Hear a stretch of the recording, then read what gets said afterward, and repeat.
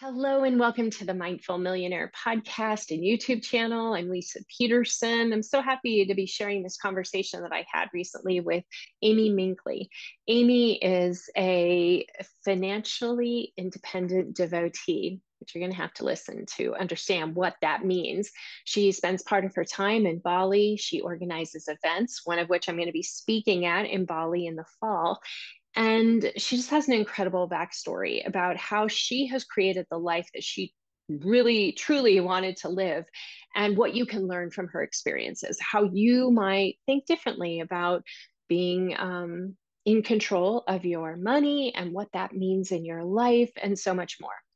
Enjoy this conversation. I can't wait to hear what you take away from it. Definitely leave comments and share what comes up for you because I think this is really fun. Enjoy. Amy, welcome to the show. I'm so happy to have you here. Thank you. I'm so happy to be here, Lisa, and really excited to contribute to your audience Yeah, and this talk is going to today. be a great conversation. There's so many things that you are up to that I think that my audience, my community would really benefit from learning about and hearing your story. And I'd love it to start in really general terms. If you could just tell us a little bit more about who you are, what you're doing in the world, then we will dive in deeper. How does that sound? Sounds great. Yeah, my name's Amy Minkley. I am living in Bali. I've been living in Asia for 20 years, since 2001, I guess even longer. And I moved abroad in 2001 thinking I'll go abroad for a year or two, to Japan at the time. And I'm so close to my family, so I didn't think I'd be gone very long. But it just opened my eyes to the world and to travel and how amazing, opportunities there are abroad. And so I do come and visit my family regularly in the US. And in fact, I'm in the US now, but 9 months of the year I'm living in Bali, and I absolutely love life there. For 20 years, I worked in international schools in Asia. So that has been an incredible opportunity, but I recently fired in 2021. So I've retired from that job, and I'm doing some things on the side, some side hustles. But I have more time freedom now, which is super exciting. I love that. I love that too. And because my audience may or may not know what fired means, can you tell us more about this concept? Sure. FIRE stands for financial independence, retire early. And a lot of people don't like the last part of the acronym, retire early. Most people don't. I personally don't want to sit on a beach and drink pina coladas every day. But a lot of people, and myself included, just wanted to have more life options and have more time and have more choices to live life on my own terms. So to kind of break away from that Monday to Friday schedule to, try something new in my life. FIRE gives people the opportunity to do that. So once you build a nest egg and have enough resources where you can let that grow and compound over time, then it gives you the option to start on, really follow your passion and your purpose and try some new things in your life. So that's what I've done. I did love teaching, and it was amazing. And also, as I was ready to not live in big cities anymore, and I really wanted to. I had seen what my best life looked like because I took a couple of years off sabbatical, and that was amazing. And so I had seen what my best life looked like. I knew how much that cost in Bali, and I went back to work for in Bangkok at an international school, and then once I had enough money saved, I can let that compound and grow over time, and I can really pursue, a new chapter and try something new in my life with, a couple of side hustles, but really, mostly I have a lot more time freedom, and I don't need to make the same salary that I made before. I'm bringing in a little bit of money, but mostly I'm letting my investments grow. It's really clear that Mhm. you were able to follow a plan that showed you that there was an ability to not be so dependent on working and making money. Mhm. And because of that, you could follow things that you were really passionate about without the stress. Is it going to work? If it doesn't work, then I won't be Mhm. able to pay my bills. Like, it gives you freedom to choose where you're living, what you're doing with your time, and also more flexibility in the life that you're creating. When did you first find out about this concept, FIRE? When did it enter your consciousness? Sure. Well, I've always been a good saver from young age because of a childhood wound I had around money from the time that my dad left, and my family not having much money. So I was a good saver, but I never felt safe with money. Like I just really felt like I needed to save more, and I needed to have this big net worth of $3 or $4 million. And I would have continued to work till I was 65 because I thought that that's just what you had to do. Everybody works till they're 65. And I didn't really understand how much money do I actually need to retire. And so, I had those 2 wonderful years, sabbatical years in Bali. And then I went back to work thinking, oh, I'm not bringing any money in. I have to go back to work. And I wasn't really very happy when I went back and worked again. And so in that sense of desperation, and I went through some depression during those 2 years. And I just searching on the internet, I found the FIRE movement around 2019. And the FIRE movement taught me a lot of financial principles. And I learned about the 4% rule, which is basically if you can figure out, how much money, you take your net worth and figure out what 4% of that is. And if you can live on that, annually per year, your expenses, then you should have enough money to retire. Or, if you want to be a little bit more conservative, you could say 3.5% or something like that. Or you can go about it the other way. You can say, okay, if I know what my annual expenses are, just multiply that by 25 times, for 4%. And so I knew how much it cost me. I had done that life in Bali before in my sabbatical years. I knew how much it cost me to live in Bali in a year. And I can multiply that by 25 or 33 if I want to do 3% rule or something like that. And I can figure out how much net worth do I actually need. And, according to the Trinity study, and there's been a lot of research over long periods of time, regardless of the dips in the market, because my money is invested in index funds that I feel like it's going to be in there for decades. So I'm not worried. I'm watching the weekly or daily, market returns. I trust that it's okay. I trust that I've got enough of a nest egg there, even though I'm 46 years old, that it will last me. And also, I want to continue to contribute. So I'm able to pursue some passions and bring in some money too. So most people don't completely never bring in another dollar either. It's not like I'm fully retired, but I don't need to work in the city and have the same salary. And you mentioned these wounds that compelled you to save more. And then also the fact that because those wounds were deep, there was a natural tendency to kind of think, I just have to work, and I'm not going to have the freedom that I ultimately want. Anything that perhaps comes to mind that flipped for you? I mean, was it just the money that changed? Like once you thought differently about the money and you figured out how you could live more affordably in Bali, was that all it took? Or did you also have to revisit these patterns around scarcity in your life? Like, did that change at all? Yeah, great question. I mean, truthfully, it's still a work in progress for me. I'm still working on it because, when I've come from this, I had to, I started working at a young age and I had 2 jobs. I think we have a kind of a similar background in a way of, hustling, right? Believing like how I find safety in my life is I have to hustle and I have to work hard. So it is for me, learning those FIRE principles and understanding how much money do I need to save and kind of digging into the nuts and bolts of it, that did really help me having that education. And I still sometimes have to work on allowing myself to spend more and breaking out of that old mentality because it is a shift. When I've gone from focus on saving, and not spending to like suddenly, I don't really earn much anymore and I'm spending more than I'm earning, which is not something, that I've used to. that is a mental shift, and it really has something I'm still working on. Like, is, it's okay for me to spend. And I have made a lot of progress in that. And I think part of it's time as well, just seeing like, okay, even if I've taken all these sabbatical years, like my net worth isn't changing, you know, and I'm living my optimal life.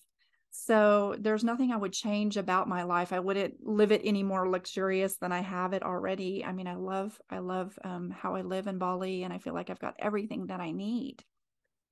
And I know you had told me that you figured out a way, like how long you can legally live in the country without being a Mhm. citizen. And so you come back every year for a certain amount of time to meet those requirements. And is that same sort of thing happening in other countries in the world? I mean, it's kind of like once you pick where you want to be, you start to figure out like what would that look like and how long could I stay and what might it cost if I come back to the US or I go somewhere else.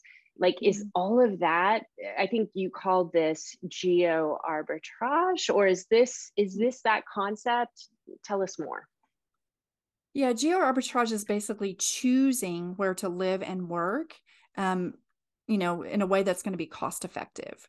So, people will, and it happened a lot during the pandemic. People moved from the Bay Area or from California, and they chose to go and work, somewhere cheaper in the US. So it doesn't have to be international, right?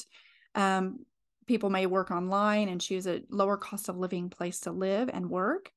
Or it could be international as well. And so I use geo arbitrage. I think, all of my working career, really, I feel figured out. I love teaching and I love working with students. Teaching in the US is very low pay, but I realized if I teach internationally, international schools, they pay extremely well. They pay my housing and all of my flights home every year, and they have great, great benefits. So I was able to save, really 90% of my income in most of those jobs. So I use geo arbitrage in my working years to, choose to work in Asia, but people may choose to do it, in rural America or less costly places in the US. And then also I use geo arbitrage now that I'm no longer working and earning the same amount. I'm just using geo arbitrage by choosing a lower cost of living place. So living in Bali, yeah, is a great example of that. But during my earning years, I earned in Japan and I earned in Singapore, which are high cost of living areas, but also the pay was much higher there, and my rent was covered again. So it can look different ways depending on what stage listeners are at, if they're earning or post retirement. Yeah, because I imagine you meet people who come from all different backgrounds, people Mm-hmm. in the F.I.R.E movement, which I know you've been involved in for several years now. Like, what are some of those scenarios that you've seen of people that you're meeting, and why is it helpful to connect with other people doing this? Okay, just I realized as you were talking that I didn't answer your other question about how long I could live in a certain country. So Mhm. should I go back to that? And you Sure. said a certain country, but I didn't know if you meant the US or Bali, or what did you mean If you by go to a that? country outside Mhm. of the US, you're Mhm. going to need to figure out what are the laws, how do the visas work, Mhm. all of that Right. sort of stuff. Because I know a lot of people have been going to Portugal, for example, and Yes. they have certain Yes. rules, or going to Hmm. Thailand or, Yeah. Bali. Like there's lots of different, everyone's got a different way that you've Yes. got to learn about. Right. Yeah, I mean, for Bali, they've got a retirement visa. If you're over 55, you can stay there, once you apply for the visa. I'm not over 55, so I am on a tourist visa right now. And I'm only allowed to stay 60 days, which is perfect for me, honestly, because my partner's family is in Australia, so we go to see his parents. They're aging. My parents are aging in the US. I love to go to Singapore. I worked there for a lot of years and see friends. And there's a lot of inexpensive destinations within a 2-hour flight radius. So for me, it's fun every 60 days to get out and go see some friends. And literally some people turn around in one day and they just, leave the country and come right back. But I use it as an opportunity to travel and, have a change of scenery and have some a different, coming back to Bali is always fun when I've had a little bit of a different experience for a while. So it can really vary country by country. I think, Bali's 60 days right now. Thailand, it was 30 days, and they recently changed it to 45 days before you have to leave and come back in again. So it varies. So I'd recommend that listeners look up, what is the current rules. Mexico, my partner and I spent 3 months in Mexico last year. And Mexico actually allows 6 months usually, but you don't always know until they stamp you as you're coming in. And, sometimes it depends on the agent that you get at the airport, but usually their standard is 6 months. So it's a little bit more flexible in Mexico, I'm finding, in Central and South America than it is. Asia's a little bit shorter, generally on the visas as a rule. But I find Asia's a little bit cheaper than Mexico in general. So there's positives and negatives to every place. But I just recommend looking up the current rules for whatever, your listeners are interested in whichever country. And then I was thinking you might be asking about the US because, there are certain tax or healthcare implications as well. If like my healthcare that I have, since I'm no longer working with an employer, only allows me to stay in the US 6 months a year. So when I come to see my family, that's something that I consider. And then also, I've been abroad so long, that's also something to consider as far as taxes. I'm considered a bona fide foreign resident. So I don't have to pay on any foreign earnings if I'm earning money abroad. But your first year abroad, sometimes you want to be out for I think 330. Anyway, people should look it up. But I think it's 335 days you should be out of the country if you don't want to have to claim money that you may have earned outside the country, just your first year. So wow. I hope that's clear. Yeah, Clear. I mean, it's good to know that you want to fully research it and understand what you're getting into before you embark on that.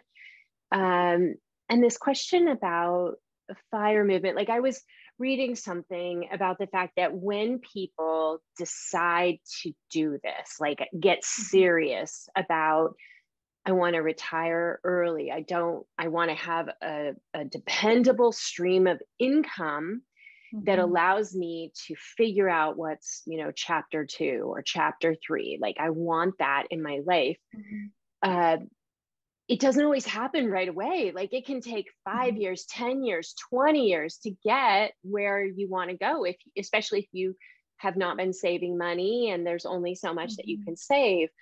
But what I also read is because you might be an anomaly in making that decision, it's very helpful to hang out with people who have also made this interesting and important in their lives because the conversations change. And I think you made this change several years ago, and now you've been a part of this movement. And I really just want to hear, like, why is it important to hang out with people who think this way, who share the same values as you do?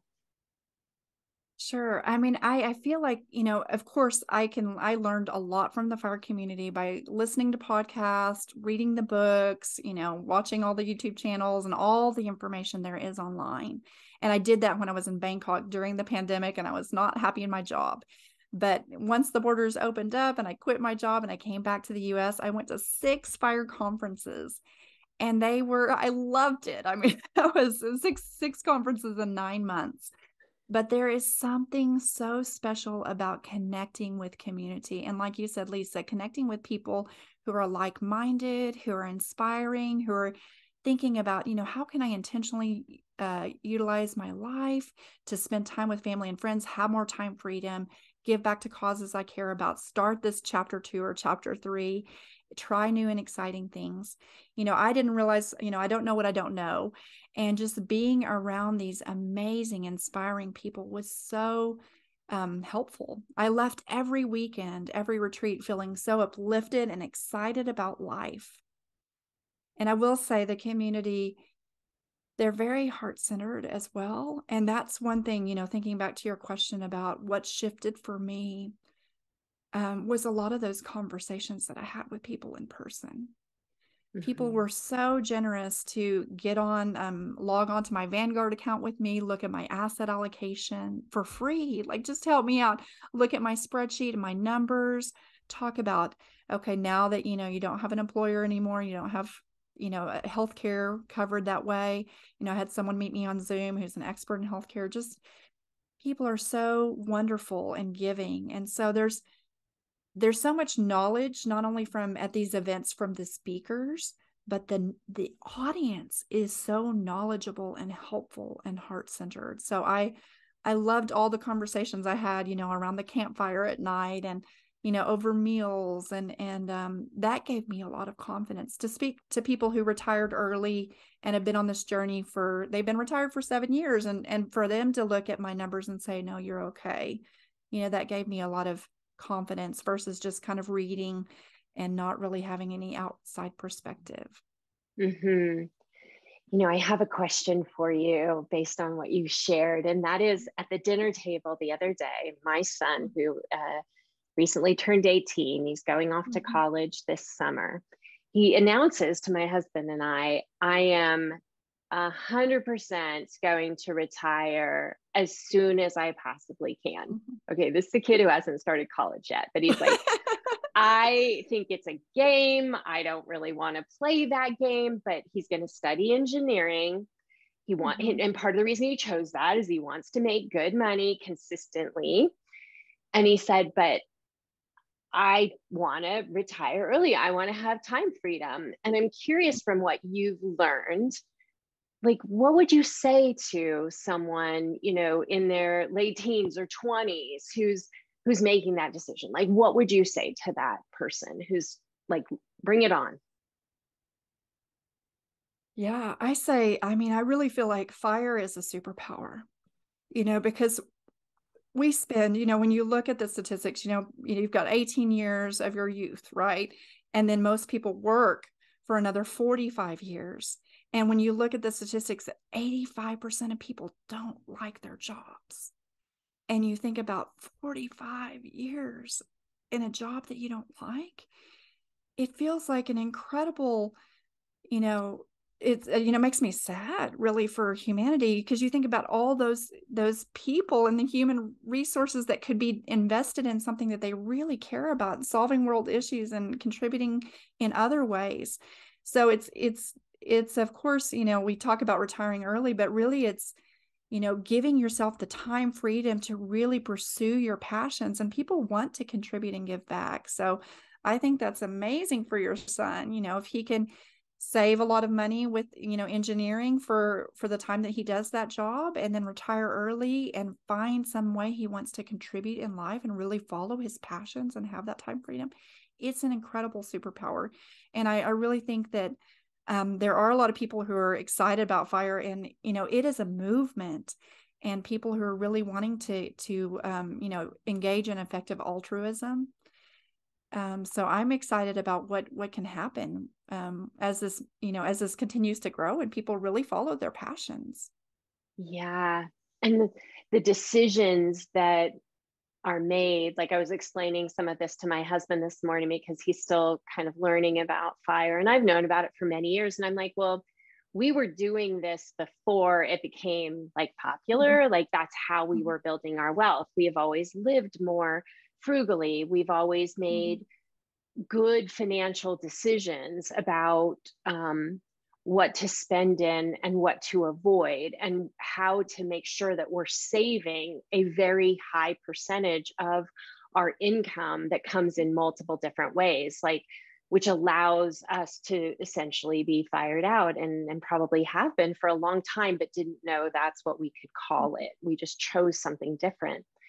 But the idea of living more frugally now as you're accumulating, so that you, like, living more frugally, making better decisions about, like, do I really need this thing? Like, delayed gratification is a big part of that, because in order to save, 50% of your income, let's say, which a lot of people figure out how to do in the FIRE movement, your life is going to look different than your neighbor who is saving nothing, and it's going to show up in a lot of different ways in our lives. The other question I'm just curious about is, here's someone who's young and just starting out. My daughter is already kind of moving in that direction. But let's say you're, in your 40s or 50s and you're listening to this conversation and you haven't been able to save very much, does that mean that you can't do it? Or are you meeting people that are starting later in life and still having this make an impact in their lives? Definitely. One of the last night we had a call, Lisa, with some people coming to Bali, and I'll say more about that later. But one of the people on the call is a woman. She's got a blog called Started at 50, and also a podcast called Catching Up to F.I.R.E. And Becky, she started at 50. She had a zero net worth at 50. And, her and her husband learned a lot. And, they had some debt too. And really, they started listening to Dave Ramsey, first got themselves out of debt, then built up their emergency fund, and then really, ratcheted up their savings rate and really thought, because they had been spenders, they had been high earners, but they had also been high spenders in the past, and kind of looked at their life and thought, we really don't need all these things, bigger car, bigger house, let's scale back a little bit, because really what we want is time, time freedom and choices in life. And they were able to retire a few years early, not, really early, but they just ratcheted up their savings rate, and they gave themselves more options and more choices by doing that. So Yeah. I would say it's never too late. And so don't, if a listener is like beating themselves up, like I didn't start early enough, we weren't taught this in school. And so, I wouldn't ever focus on the past, just focus on, how much can I save? And of course, if something brings you value, spend on it lavishly. But really being intentional in those choices and thinking about, I don't necessarily need to keep up with the Joneses. What can I do to reduce things that don't really bring me value and don't matter to me that much? Yeah. Yeah. Spend lavishly on the things that are most important to you, and then find ways to go without and be okay with it. The other thing that comes up that people mention, and even in one of the calls I ran this morning, I was talking about this, and one of my clients had said, I was on the track to be able to retire by 35, but then we had children, and Mm, children changed everything because yes. children can be really expensive. And Mm, 100%, they add a lot of costs. And at the same time, there are a lot of people with children who are in the FIRE movement who figure it out. But I feel like I could write a book just on that one topic alone, mhm, because when we get in that lifestyle of like, well, this is what all the kids do, this is just mhm, expected, it mhm, typically has a lot of dollar signs associated with it. And being able to disconnect from mhm, that, like, no, this isn't what we do. Like, there mhm, isn't any money for the $2,000 ski program every year. Sorry, mhm, kids. If there's a mhm, locals program that's a couple $100, you mhm, can do that, but we're not going to do this. And making those choices along the way is very difficult, but it pays mhm, off. And so it's like literally picking every little thing up in your life and saying, mhm, is this mhm, that high of a value, mhm, that we need to do this, versus keeping that money now. And I'll give you an example, Amy, of why, like, what I think makes such a difference. When my daughter was growing up, we could have easily spent a couple $1,000s every year getting her skis. She grew up in a ski community, skis and the ski program. And when I did all the math, it was a couple $1,000s to do that. And we were like, we're not going to invest in that. That's not a good thing for us. You're not going to be a ski racer. I don't think you're really all that into skiing. That might have been mhm, different. We're going to do something like dance that was a lot less expensive. And recently, my daughter is 25, and we were able, because of all that money that was saved, to help her buy her first home. yes. And Wow. it people don't realize, like, Mhm, $2,000 for 10 years over many, mhm, many years of compounding, mhm, you can mhm. help someone buy a house with that money. Like, we just don't realize how those Yes. small amounts add up to Mhm, big numbers over a 20 or 30-year period. And I think learning about how that works is what you're referencing when Mm-hmm. you talk about spreadsheets and things like that. So Mm-hmm. just wanted to mention that. But there was also something that you said. Can I just say one thing Yeah, adding on to please. that is paying attention to your big expenses, the big three, the housing, the car, transportation, and food is huge. Because, people talk about the latte factor and, if lattes really bring you joy, buy them, of course. But if you can think about your big three expenses and like those kind of high item, high dollar item things like you talked about, like the skis and the ski camps and all of that, can really make a difference. Like a new car versus a nice used car can make a big difference, right? Because Yeah, sometimes people realize they think they buy a new car, but they don't realize like that you may be adding 5 years onto your working life if that money had been invested, and compounded over time. So when there's a great book called Your Money, Your Life, and talking about life energy. And when you actually figure out how much your time is worth and think about, how many years do I have to actually work to buy that thing? yeah, So yeah.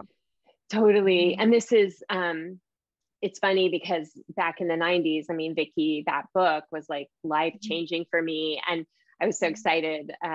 Grant is very close to Vicky, and Mm-hmm. he got her a copy of The Mindful Millionaire, and she read it before it came out. And that was just like highlight, bucket list, not even possible that this is going to happen. And yet it's happening. And so I am eternally grateful to that work and Joe and Vicky and what they started in my mind. And that is often referred to as one of the foundational books that helped inspire so many people over time. But the point that we want to make sure people hear in referencing to the folks that you've crossed paths with, that it's never too late to start. It can make a difference. It can give you greater freedom.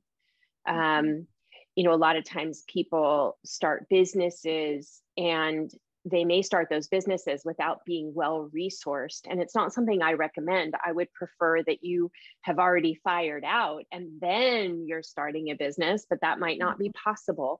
But the deal is when we start businesses, it can be slow going. It can take time to create the kind of income stream that we're able to save this kind of money. And sometimes people might even go back to work for a short period of time with a plan because it's going to help them achieve their goals. And I'm saying this for folks who really need to hear it, that that's okay. You're not failing by going back to work because you see that you'll be able to save a lot of money for 5 years to give you more freedom later in life, for example, or maybe even longer than that. But each of us are on our journey. And I think sometimes it's hard to make some of these choices, but I want folks who are listening to this conversation see the possibility.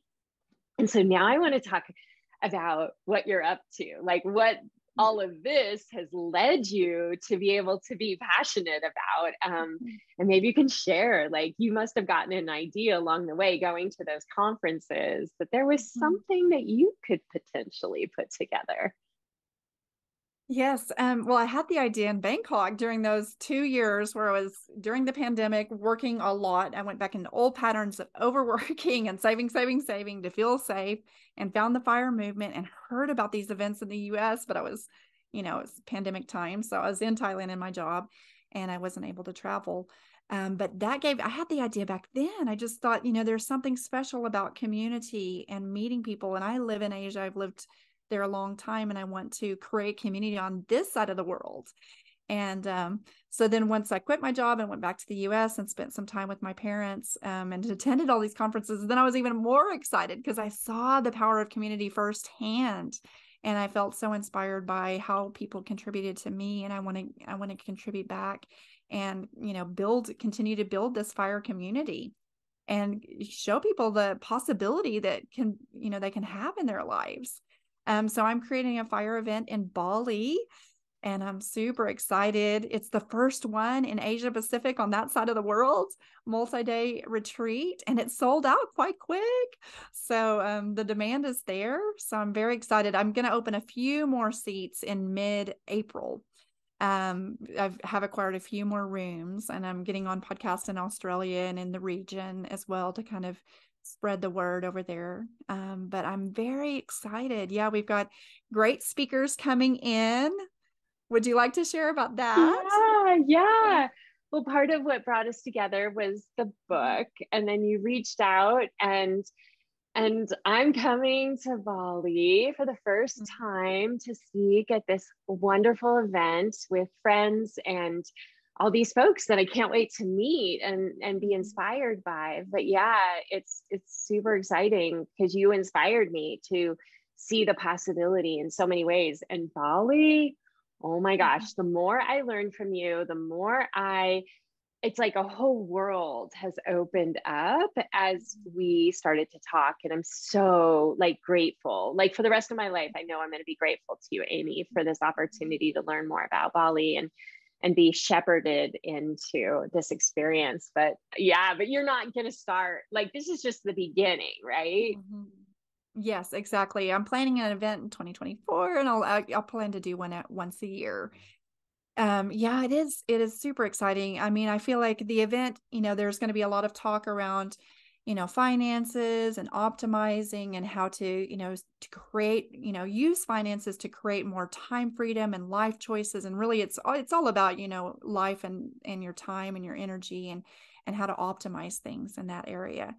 But it's, the speakers are going to be great. The community participants who are there are going to be great. There's a lot of actually in the audience, podcasters and knowledgeable people, people who've worked on Wall Street, quite knowledgeable audience in general, and some beginners too. So no matter where people are on their financial journey, if they're just starting out and learning, or they're already, they've reached financial independence, we'll have people all along the journey coming, sharing, helping each other out. We're going to have adventures around Bali. We're going to be seeing amazing sights, having water temple blessings, going to cultural dances, hanging out. And it's going to be an intimate group of with all the speakers, it'll be about 45 people over 5 days. And then some people are going to stick around and, if people want to go to the beach together afterwards, and we're going to hang out a little bit smaller group if you don't have to rush back to work. So, if people are interested from your community and coming, I would recommend, if you can, come and stay for a longer, because it is a little bit of a journey to get over there, and there's some jet lag and all of that. So you want to come for more than the 5 days. Ideally, you come and stay, a week or 2 weeks or, a month if you can. So it all depends Yeah. on. Totally. And it's more affordable. It was funny because as I started to learn about it, because of the costs there compared to the costs here, I was noticing that, a week in Sedona for a retreat I put together is more expensive than oftentimes like a week in Bali. And I was just blown away. Now I understand why people are hosting events there, because you can make it affordable. The other thing that you did, Amy, last night that I was just so blown away by is you walked us all through, like, here's how you can use miles. And not only that, like, here's how you can get the miles, through a brand new credit card to get the miles that you need to get the ticket to Bali. And then here's how you can use points at different hotels if you decided to extend your stay. And I loved how you're incorporating these FIRE movement concepts into the organization of it, so that it doesn't have to cost an arm and a leg, that this can be an affordable trip, and that you can do it. Like, you were showing everyone how you can do this. It's okay. There's lots of options. I just love that part of it. Yeah, I mean, I love welcoming people to Bali, and I love helping people with their travel. So, if any of your listeners are interested in coming and they want to know, they're welcome to go to my contact page on my website. So it's FiveFreedomRetreats with an S.com, and book a call with me. And, I can walk them through using credit cards to fly for free. If they've got Hyatt points, we're planning on, after the retreat, going down to the Grand Hyatt Bali, which is right on the beach. It's beautiful, and it's 5,000 points a night. I can't believe it. I'm like, how can I make it 5,000 points a night? It's gorgeous. So, I really do want to make it affordable for people, pre and post retreat. So, there are lots of, great money saving tips, and Bali is very affordable. I live a super luxurious life there, and I couldn't want for anything more. And my life is not very expensive there. Wow, this has been super enlightening. I'm so excited that we were able to have this conversation. We covered so many things, and I love that we'll give the link in case you didn't catch that in the show notes. So you can check out the retreat this year. Maybe to not going to be easy to get those tickets, but you never know, next year. And also just to learn more about the FIRE movement, about how people can create so many beautiful things in their lives that maybe they didn't even realize were possible. Thank Yeah. you so much. It's been fun to talk. I've enjoyed it. Thank you, I Amy. appreciate everything that you're creating in the world. And one of the reasons I wanted to have you as a speaker is just your focus on money mindset and abundance and, overcoming scarcity mindset. I think it's such a valuable lesson and message to share. So thank you for your contribution in the world. Thank you. If you've enjoyed this video, be sure to subscribe to the channel. That way you'll get all the latest updates of meditations, tapping videos, different coaching calls that I share on the YouTube channel. And also be sure to take my money and chakra quiz. This shows you where you might be out of balance as it pertains to money and exactly what you can do for your next steps.